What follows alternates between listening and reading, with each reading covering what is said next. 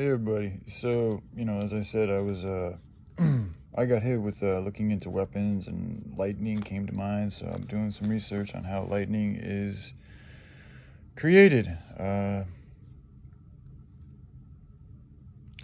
So yeah, it's made lightning is created when large enough electrical charges builds up in a cloud and overcomes the insulating properties of the air. This results in a rapid discharge of electricity, a lightning between opposite charges in the cloud or between the cloud and the ground. So, anyways, I think that this is coming through to me because we're supposed to use this to fight back against these evil motherfuckers. But excuse my language, I'm not in the best mood. So yeah, there's just some ideas. This is an idea for an attachment. So it's essentially an idea that could be, you could attach a sword blade that could be heated so that could be even more. It'd be a super sharp and strong sword that's also able to like heat at high temperatures, so it could melt through things. It's like you guys have seen in the movies. You'd have to have some type of a fucking enormous power source condensed into here. This would be like the size of a hilt.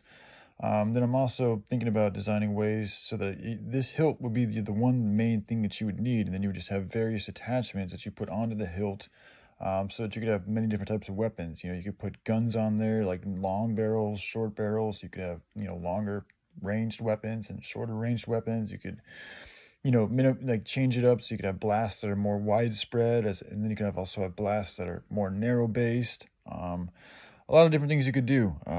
So yeah, it's just an idea I'm working on. And yeah, there's an army of MKULTRA super soldiers programmed to kill us, and it came through to me that Obama is in control of this stuff. And again, man, as I say these things, I've not been a proponent for Kamala. I think it would have been better for humanity if Kamala won, because she isn't as good as fooling things, and because she's a Democrat and she's supposed to be more in line with the environment and shit. It would make it easier for me to to work with her, and it would also be easier for me to show whether or not, if these people that they say they're about the environment, if they really are about the environment, then they should want to work with this project.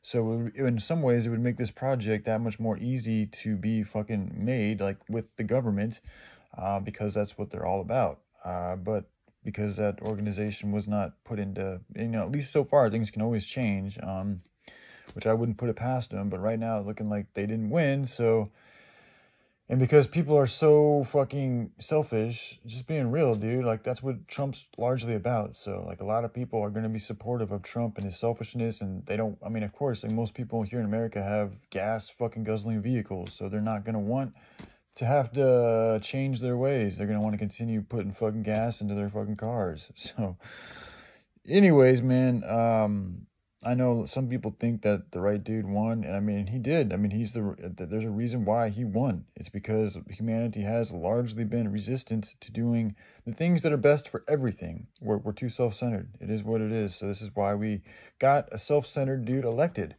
because that's what we're all about. But just want you all to know, doesn't mean he's the right dude for the job. So anyways, all right. I love you guys. I'll take care. Bye.